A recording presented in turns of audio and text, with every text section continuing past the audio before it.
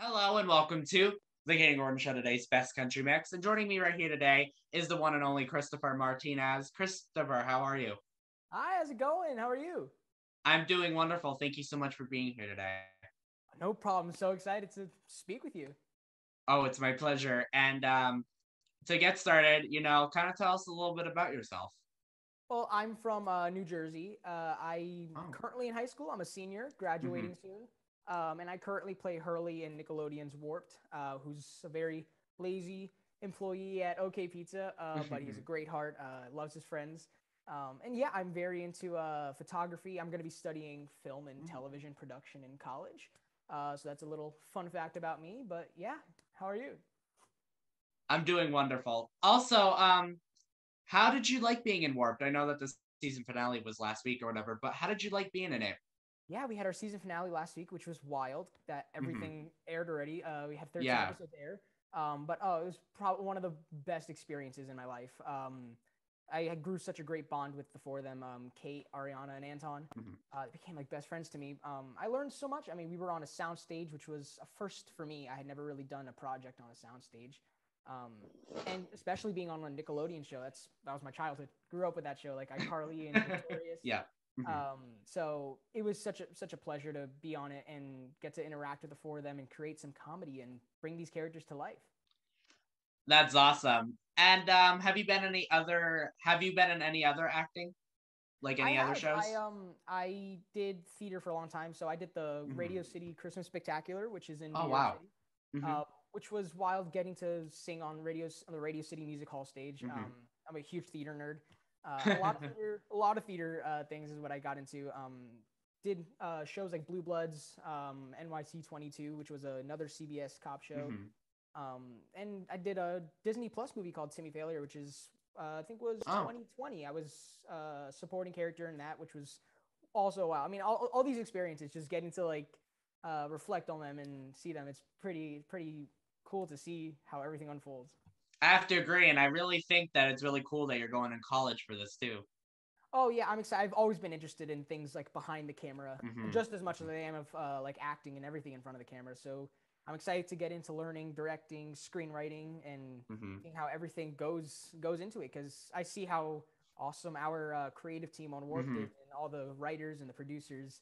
And I always watch and look at and admire all the work they're doing. It's so really excited to learn about that stuff. Not only is it exciting, but it's also really cool because that's how they make movies come and television shows come to life. So Yeah, exactly. I mean, it's a crazy process. hmm So getting to it dive into is. it and seeing everything from the pre-production all the way to Hmm. post-production and how wild of a journey one episode or one film will go on. And from what I was, kind of told, and from what I've seen from doing interviews, it takes a while to do an episode. It does. I know for us, it we Hmm. usually had a schedule of Monday to Friday, and Monday we would Hmm. receive our scripts over the weekend, Hmm.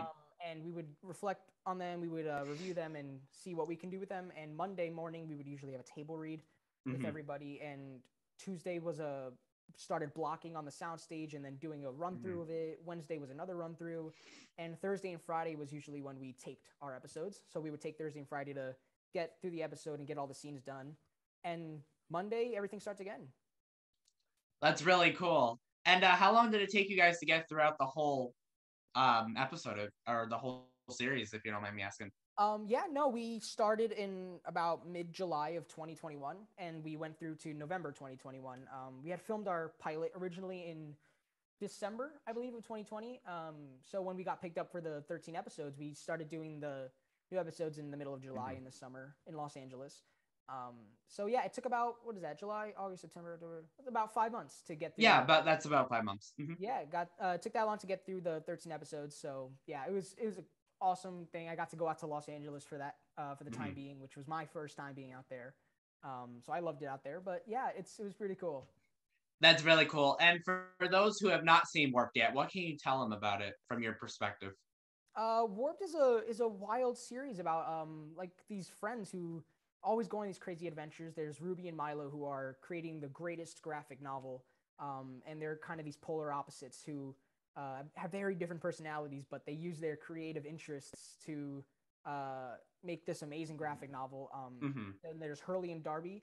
I play Hurley, and they usually Mhm. support them in anything they can, and have whatever situation there is. We always try to help them get out of them as best as we can. My character is in love with food, so you'll see in most episodes any solution he has will involve food. Um, we have an episode where I created the world's greatest albondiga, which is how you say meatball in Oh. Spanish. Mhm. So we created this crazy meatball, and we ended up using it to our advantage to help the conflict of the episode, which was the mall was getting overrun by raccoons. Mhm. So Hurley, his bright idea was to, well, it was kind of, I think it was like Milo's idea, but Hurley, they used the meatball to Mhm. help get rid of the raccoons. The writing there, just from you hearing that from your perspective, the writing there is just great. Just from Oh hearing yeah, that. it was. I mean, that was one of the joys. Another one of the Mhm. joys of getting to see all the writing that they do. And I was always fascinated that they're writing at the same time that they're writing like a Mhm. sitcom on Nickelodeon. They're also writing the graphic novel that Ruby and Milo are gonna make to the Absolutely. public. Mhm. And I thought that was really cool how they're like double writing stuff. But yeah, I mean, I'm a huge fan of their work, and getting to see their script with my eyes and getting to perform it with them, it's really cool. And it's also admirable too, because that stuff takes a long time, depending on what you're doing, but it could take a long time. It does take a long time to write. I'm not completely sure how long it takes for them to write these Mhm. episodes, but all I know is that there's obviously there's a lot of hard work that goes into it. So it's a privilege to get to read it. Mhm. It sure is. So do you have anyone that you could choose, if you could choose anyone to act with, who would you choose and why? Ooh, who would I choose to act with? Um, See, I love Tom Holland. Tom Holland's really cool. He Mhm. has a really cool accent too. Um, so I think he seems like a really cool person to work with. Yeah, him, Lin Manuel Miranda. Those people. Mhm. I mean, I think it would just be. I mean, getting to watch their work. I'm a huge fan of Spider Man and Tick Tick Boom Mhm. and Hamilton. Obviously, big theater nerd. Yeah. Uh, Yeah. so getting to work with them would be really cool. Yeah, I think there's probably a whole list of different actors. I guess like director, maybe like Christopher Nolan. Mhm. Um, he's my all time favorite director. So yeah, there's a big list of them, but I think those guys are at the top. Yeah. Do you have any advice to anyone who kind of wants to jump in to becoming an actor and an actress, but doesn't really know where to start or where to begin? For sure, yeah. I was in school. I was a big participant in the school shows, and Hmm. I was in the school band. Hmm. Anything that would spark creative interest for me and exercise the creative side of my mind, I would always jump to it. I started doing the school shows in elementary school. We did Hairspray Junior, which is what we did when I was in Oh. fifth grade. I played Corny Collins, who was like a fun like TV show host. Hmm. Um, but yeah, I would say try to do whatever you can to get yourself involved, whether it just be the local theater, the band. I played the clarinet. Anything that really gets you to exercise that. That was really what got me through elementary school and middle school was arts. So if you want to get involved in this, I think that's how you climb it, and you try to get yourself involved in all those different stages. That's really good advice. Hey, thank you. I try. Yeah. I think that's something that I was lucky to be around a lot of Hmm. people who have that great interest. I'm in high school right now, so I major in Hmm. musical theater. Okay. So it's about like 12 of us in this major, and we're all very into musical theater. So getting to be surrounded by people who are just as interested in that Hmm. is also really cool, because they also have a huge love for the arts. That's really cool. And you said you were from New Jersey, right? Do you go to school in New Jersey, or do you do a school in LA, or how does that work? I am from New Jersey. I go to Okay. school in person at a regular high Hmm. school in New Jersey. I love Los Angeles. After being there during production, like I Hmm. fell in love with Los Angeles. So hopefully we can get out there soon. I mean, it's raining today here in Jersey, and Oh, is I it? think I think it was like the opposite in Los Angeles. I heard it was like a heat wave or something going on over there. Hmm. I think that's one thing I'm not a fan of.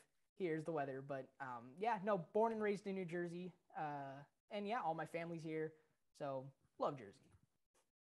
Well, that's really cool considering that a lot of people actually that are down there, they actually go to school down there. So, Yeah, yeah, yeah. I there's a bunch of schools in Los Angeles. I remember when we were down there. I was looking at high schools. I was like, all right, which high school can I go to if I were to go to school in Los Angeles?